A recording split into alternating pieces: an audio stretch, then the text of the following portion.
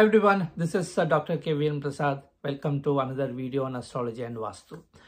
Lot of times, we'll talk about Vastu today. It's been a while. When we buy a house, we have a lot, and then in that plot or a lot, we construct our house, and there will be some empty land and etc. Right?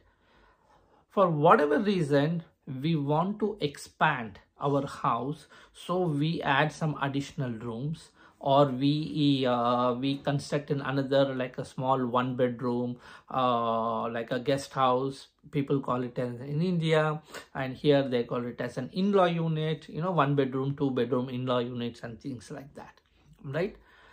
In this process, what happens is they miss one big aspect of Vastu, right? They just go and do it, okay? But you have to see where that additional, that unit, the guest house or the in-law unit is coming in the plot, okay?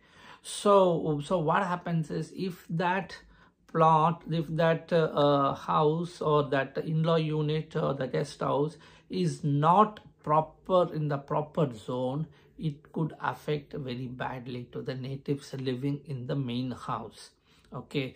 You might think that, oh, I'm not living in that house, it is separate, right? I'm only living in this main house, right? Like that, I'm going to give it in a rent and things like that.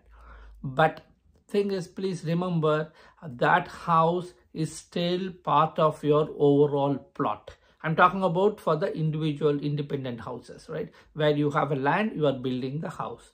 So please make sure that you consult appropriate Vastu consultant and make sure that constructing that other one, it's a detached one, it is nowhere connected to the main house, right?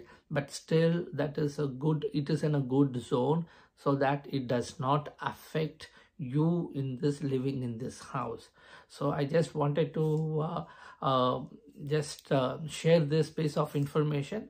Hope you liked it. We'll talk about another subject. Thank you.